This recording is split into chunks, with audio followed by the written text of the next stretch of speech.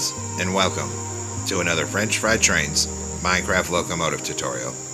Today, by request, we're going to be building this Amtrak P40DC. So let's get right into the build here. So our first step is to take a dark oak stair for the coupler and get it attached up. Underneath that, we're going to take out a dark oak fence gate for an airline. Come on the locomotive behind that, delete these fence gates and replace them with dark oak fences on either side of the coupler. Then in front of that, on the next block down, right above the rails, we need to get a row of 5 right side up andesite stairs facing this way. On the next level in the middle, a light gray concrete, and then 2 upside down andesite stairs on either side. On the next layer up, 5 light gray concrete. Then on this left hand side, we're going to put a warped button on the outside, then a birch button, and then over on this side, a birch button and a polished blackstone button. Then swing around in front of it. On the second block up on each side, we're going to put an upside down andesite stair, just like that, and a light gray concrete above it on each side. On the next block forward from that, down on the rails, we're going to put a netherite on each rail with an end rod axle for our first set of wheels. Then a 3x3 of polished blackstone blocks, and another set of netherite wheels with an end rod axle. Then on the side, an upside down polished deep slate stair here, then a right side up one facing outward here, and an upside down one facing this way here. Repeat that pattern on the other side. Next, we're going to open dark oak fence gates into the ends of the wheels here, and also into the ends of the wheels down on this side here. Then take a polished blackstone block, and we're going to fill in the top middle 3 on the second layer down the length of this truck. We're going to come out 1 block past where the fence gates are on bottom. In front of that, we're going to make a 5x3 of lodestone blocks coming out to each side of the train tracks. Then underneath it, we're going to fill that whole lodestone section with smooth stone slabs. Make sure it comes out to the other side as well.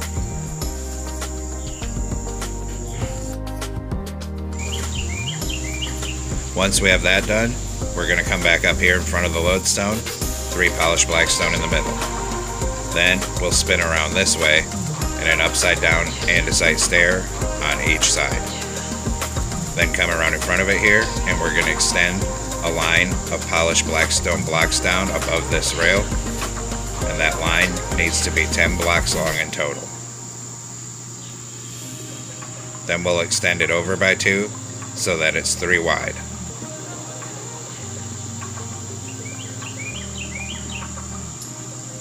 Then we're going to come underneath it here, start 1 block in front of where the stairs are, and we're going to fill this whole bottom in underneath it with polished blackstone slabs.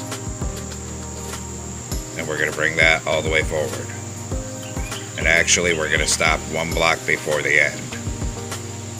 I screwed up there, so I had to delete this first row. Then we'll come up here on the side, and an upside down andesite stair facing forward on each side like that.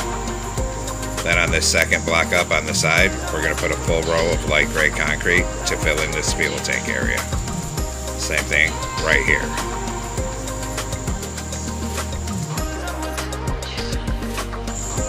Then we're going to come on the side underneath this, on the 3rd block forward from the back, 4 polished deep slate walls. Then an upside down lever for an air tank. Same thing here, so on the 3rd block forward of this section, 4 polished deep slate walls, and an upside down lever going into it.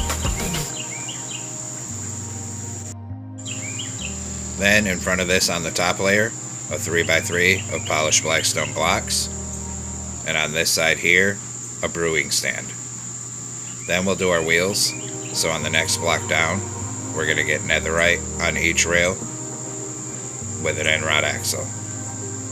In front of it, a 3x3 of polished blackstone, and another set of netherite wheels with an end rod axle. Then an upside down polished deep slate stair here, an outward facing right side up one, and an upside down one on this side. Repeat that pattern on this side of the truck. Then we're going to take a dark oak fence gate, open it into the ends of the wheels down here on each side, and also into the ends of the wheels down here. Then we'll continue filling this top middle three with polished blackstone blocks until it's right above where the fence gates are on this end. Then on the side of this here, an upside down backward facing andesite stair on each of the top blocks. In front of that, 3 polished blackstone across the middle and a light gray concrete on either side. Then under the light gray concrete, another upside down stair, so it looks like that. Same thing on this side here. Then in front of this, 5 andesite stairs facing this way across the bottom. Above it, a light gray concrete in the middle and 2 upside down stairs on either side. Now on this third layer up, start 1 block in from the front, and we're going to fill in the middle 3 on top of polished blackstone down to the other end.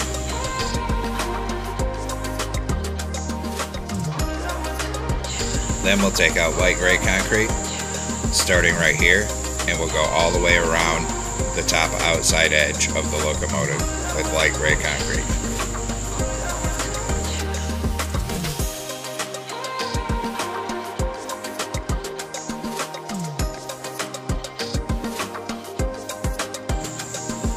Next, we're going to swing up to the front end here. We're going to put a crimson button on each outside edge, then a polished blackstone button next to it. Turn around with a dark oak stair and get it stacked up to that second block for the coupler. Delete the ones we used for placement. Put a dark oak fence gate under it, and also open dark oak fence gates on either side of the coupler here.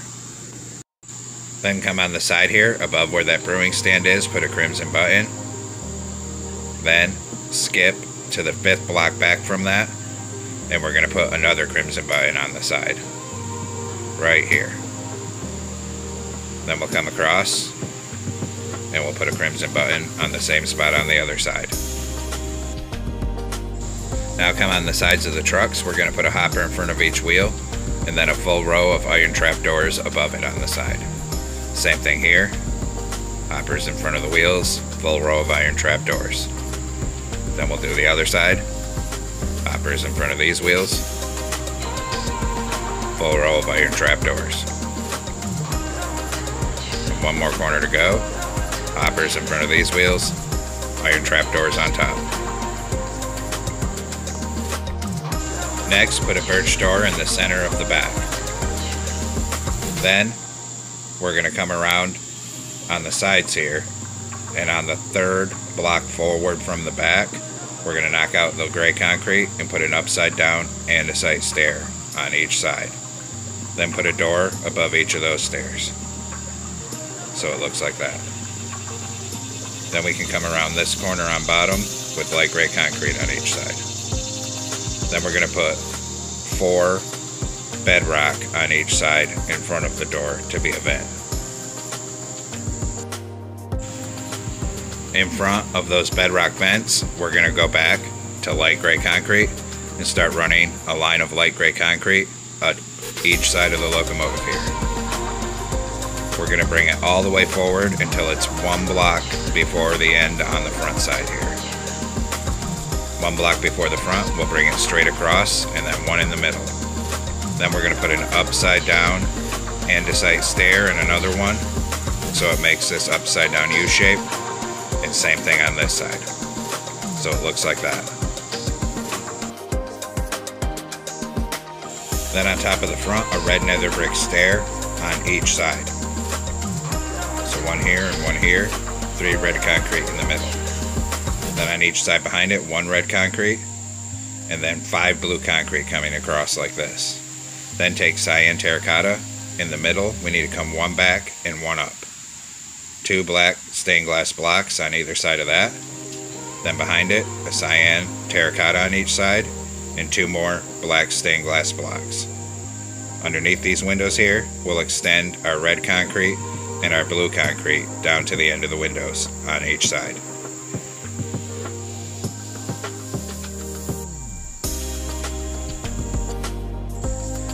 Then in front of this, we're going to put a glow item frame on each side of the red concrete with a glowstone for ditch lights. Then in the blue concrete, a glow item frame with glowstone in the middle for headlights and a crimson button on each outside edge of the blue concrete. Come behind the cab here, and we're going to knock out this first column of light gray concrete on each side. Then we're going to put a right side up andesite stair and 2 upside down ones above it. Same thing here. Then we'll put a door above it on each side here. Then we're going to take our red concrete behind the door and come all the way down to the back of the locomotive. We'll come around the corner, and around that corner, and then all the way up this side. Bring that right up to the door on this side. And then of course, the next layer is blue concrete and go all the way around with that. Then behind the door on the next layer up, on each side, we're going to put 2 cyan terracotta, then 3 deep slate tile blocks, cyan terracotta on each side, 5 deep slate tile blocks on each side. Behind that, we're going to do 8 cyan terracotta.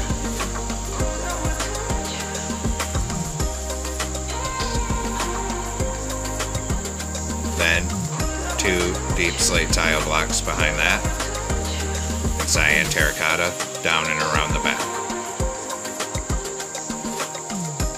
Then on top of the back of the locomotive, fill in the middle 3 with cyan terracotta, and we're going to bring that forward all the way down until it's 1 block before the windshield.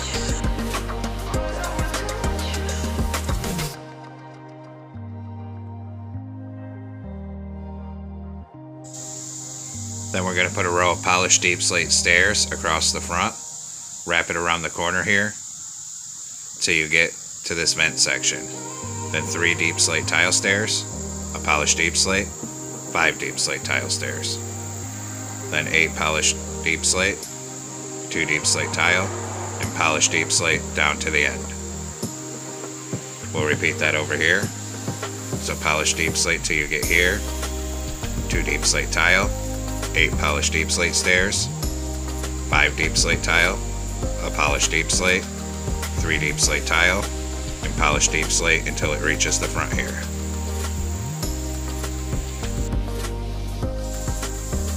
Now come down to the back because I just realized some of this is wrong. We're going to knock out these stripes because the whole back is light gray. So we'll put light gray concrete like this, and actually knock out this corner one here above the door. We're going to put 3 netherite and fill this in with light gray. Then we're going to knock out all the rest of this row up to the top. Then we'll put 5 light gray here, 3 in the top middle. We'll put an andesite stair here and here. And now here's the main external difference between the P40DC and the P42s we've been building. Knock out this top block to the left hand side of the door and replace it with black stained glass, because there's this window here where they look out for backwards moves. Then we're going to come up here, 1 block above the door, a glow item frame with glowstone for a rear headlight. Then on that same level as the netherite on the outside edge, a birch sign with our locomotive number, which is going to be 840. Same thing on this side. A birch sign with 840. Then a polished black stone button above each of the signs. Then on the top corners, a crimson button on each side. Then we're going to take iron bars on each side of this back door here, and and we're going to extend them down in a column of 3 on either side of the door. Then we'll come up to the front door, and on each side of this we're going to do a column of 4. Then we'll put our railings on the other side. So same thing, on this front door it's a column of 4 coming up each side, and by this back door it's a column of 3 coming down on each side.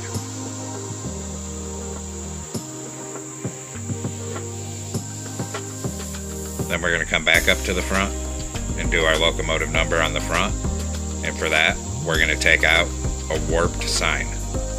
Put a warped sign in between the windows with our locomotive number 840.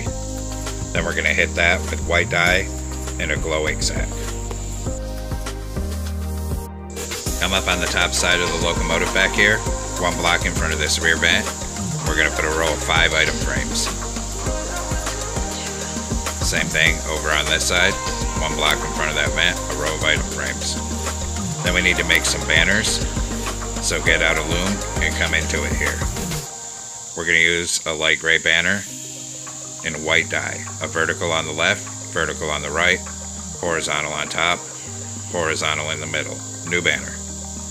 Vertical on the left, vertical on the right, upside down triangle on top, new banner. Horizontal on top, vertical in the middle, new banner. A vertical on the left, then a diagonal, then the other diagonal, new banner.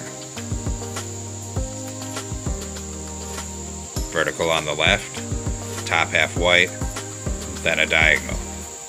Then we're going to switch over to light gray dye, and we're going to put a light gray border around all of these letter banners. Then we'll come up and place it on the side of the locomotive. So in these item frames we put up here, we're going to use our banners to spell out Amtrak.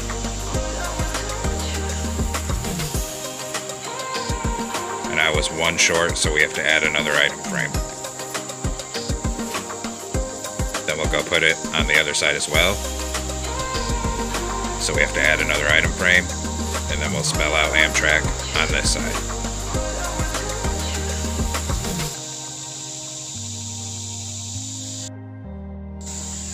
Now we're going to come back into our loom here, and this time we're going to use a blue banner and red dye. We're going to make the bottom half red, then switch to white dye and a horizontal white stripe in the middle. Then we'll use this banner to make more detail on our stripe section here, and just bring that all the way down to the back. That way we have the red, white, and blue stripe. We'll do the same thing over here. Just bring your stripe banners all the way forward.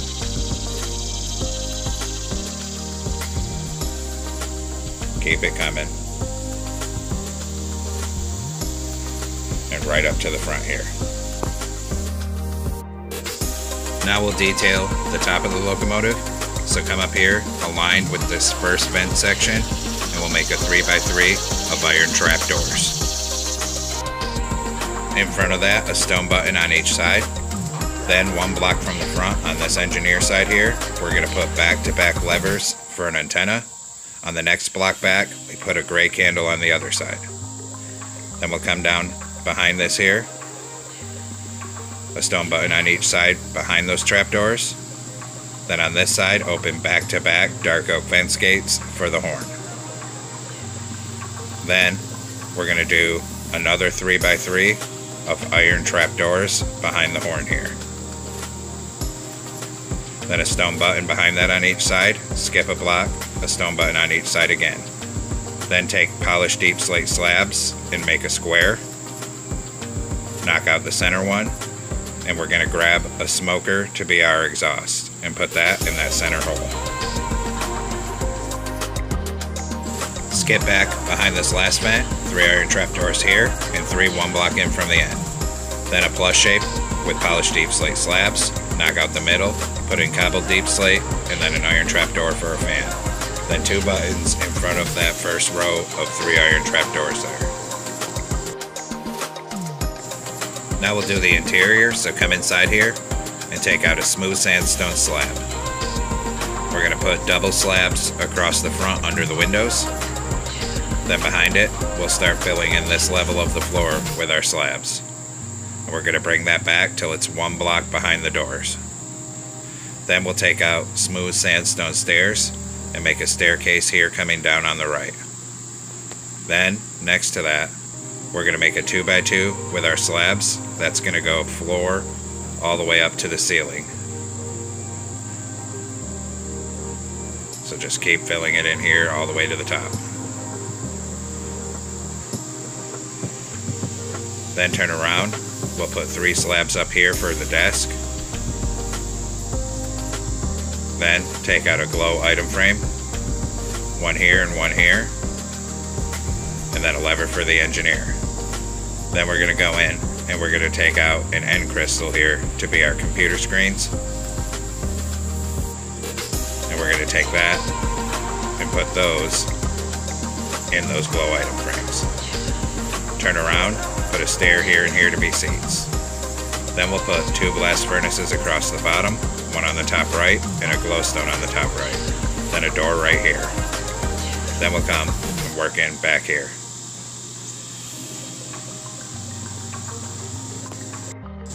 We're going to put an end portal right there in that corner.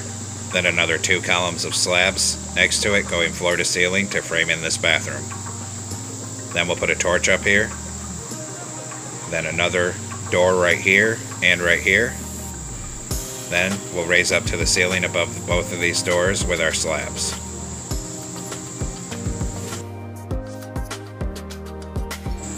Now we'll take wax cut copper stairs, turn around this way, and 3 of them upside down facing the wall like this. Spin around and 3 facing this way.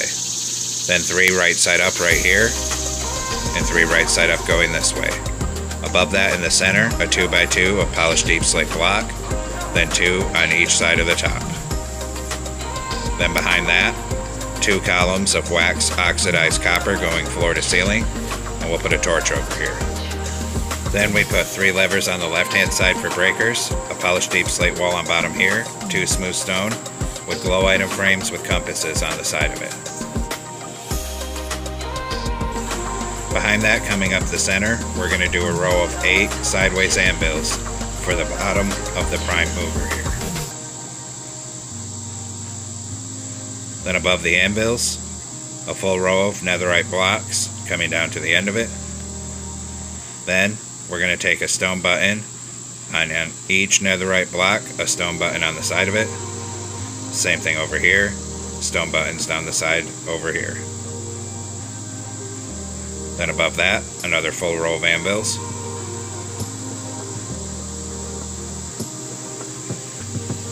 Then above that, we're going to put a netherite right here, coming from the front of it, going 4 blocks back, then polished deep slate walls down to the end of it. Then a 2x2 of smooth stone blocks, and then a column of 2 on front on top. Then we're going to put wax oxidized copper coming across on top like this, 2 rows, and a door on each side underneath. Back here, we'll do the head end power unit. So we're going to put 4 sideways anvils, then a row of smooth stone, then this reverse L shape of smooth stone blocks, and then a polished deep slate wall here, here, and raise it up by 1. Behind that, we're going to put a column of 2 brewing stands, down here a lever, then a glow item frame above the window with an end crystal for a computer screen, because there's a little control stand there for moving the locomotive backwards. This option was deleted on the later P40DCs. And so there we have it, folks. We've completed our Amtrak P40DC. I hope you enjoyed the build. Thanks for watching. Don't forget to like, comment, and subscribe. And everyone, have a great week. Stay safe out there, rail fans.